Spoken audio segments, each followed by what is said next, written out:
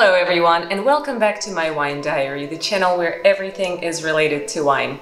Halloween is just around the corner, and I figured why not to show you a few appropriate wines that you can bring to a Halloween party with you. But of course, before we jump into today's video, please consider subscribing to my channel. That subscribe button is still down below, as well as that like button if you like this video, and the notification bell for you to click on so you can see every single new video that comes out weekly from my channel. Now, 2020 has been a very bizarre year so far, with the global pandemic going around. Still to this day, a lot of parties, a lot of gatherings got canceled and not happening anymore. So whether you celebrate Halloween this year or not, whether you celebrate it with just your loved one or maybe a small group of friends or in a big party, no judgment here. I've got some wines to show you that you can bring to the table that will be really appropriate for the occasion. Over this past weekend, I've decided to go to the Total Wine & More store, which is my favorite store to shop for wine. This video is not sponsored. I wish they sponsored me.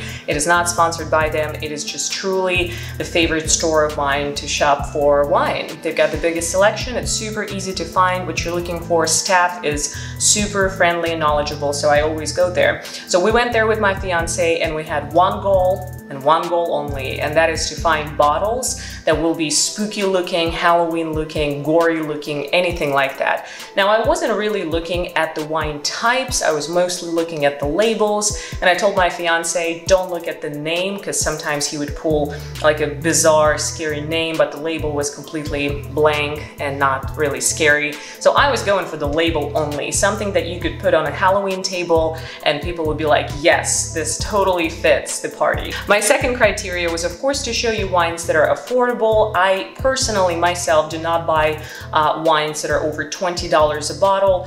On rare occasions, I will splurge and get something more expensive, maybe something at a restaurant and whatnot. But for the most part, my personal price range is anywhere from $12 to $20. That's what I stick to. And all of the wines that I have today are within that price category. Matter of fact, I will link or insert their price tag on the screen as I present you each and single one of them. I have 6 wines in front of me. I have 2 Sirahs. One of them is Shiraz. Second one is Petit Sirah, which is practically the same thing. And then I have 3 red blends, and I have a Merlot. So we will start with the Syrahs. I will show you each bottle at a time. Remember, you can find them in any other store before Halloween, so check your stores. Maybe write down the name or take a screenshot of this video, walk into your store and ask them if they have that wine available. So the first wine that we have is this 2018 Shiraz from Australia. By the name Shiraz, you can already see that it's from the Southern Hemisphere, so it's probably either Australia or maybe South Africa or so, but Australian wines are definitely called Shiraz instead of Syrah. So this one in particular is just the one that I picked based on a label. Let me show you the label a little bit closer.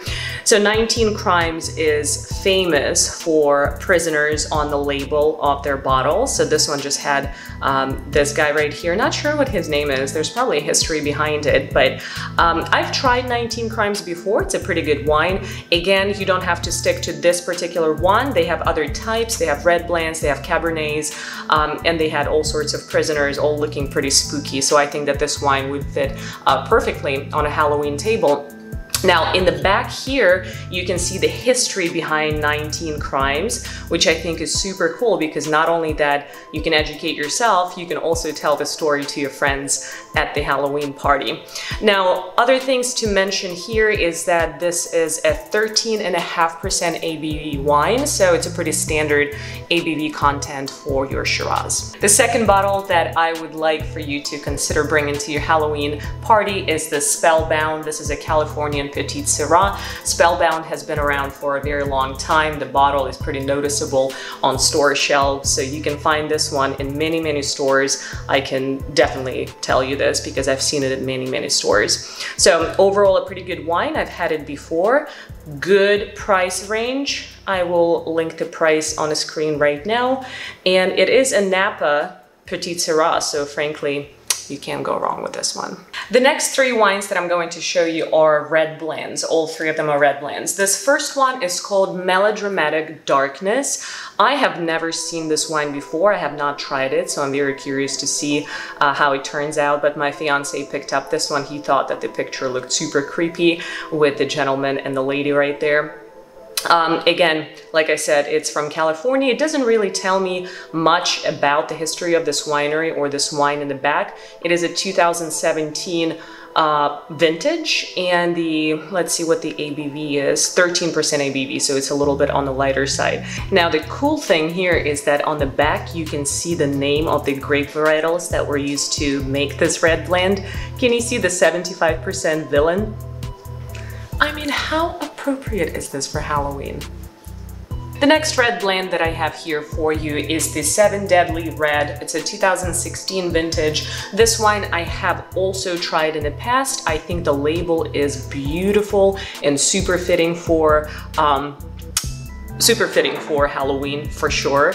So really, really like this one. Let's see, I want to make sure that we've got the focus going. There we go.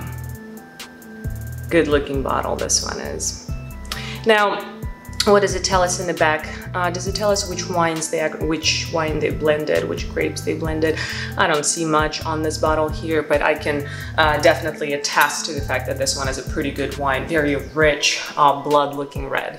The third red blend that I have for you today to bring to your Halloween party with you is this Witching Hour. It's a California red blend. It is, what vintage is this one? It doesn't give me a vintage here, but look at the bottle itself. It's a pretty gruesome looking bottle. I wouldn't say gruesome, but it's just very enigmatic and witchy looking. I really like this one. Now, Witching Hour has other wines as well. I know for sure that they have a Cabernet Sauvignon, and I think they have Merlot as well. So the labels are a little bit different. One was dark blue, the other one was, I think, purple or something like that. This one to me was the gloomiest looking one, and I thought it would be a great addition to your Halloween table. The last Halloween suggestion that I have for you today is this Velvet Devil Merlot. It's a 2018 vintage. The Velvet Devil was around for many, many years now. I mean, I remember buying this wine years back. I am having hard times having my camera focus. I don't know where the focus is here. Let me see. There you go. This is better. So this wine has been around for very, very many years, and it's a Washington State wine. Very good tasting wine. I've been drinking this one for many years now. Very good price tag as well. Of course, it's got the Devil's Fork here.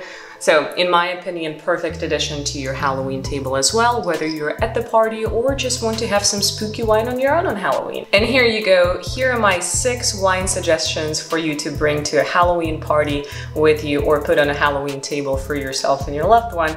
If you tried any of these wines, please leave me a comment down below and tell me which one you prefer, which one you like better. If you have any other ideas or any other wines that you know look very, very spooky and would be a great addition to a Halloween party, let me know in the comments down below as well. If you like this video, make sure to give it a thumbs up, and then of course subscribe to this channel. I post videos all wine related on a weekly basis, so don't miss out on any of them. Thank you so much for joining me today, and until next time, cheers everyone.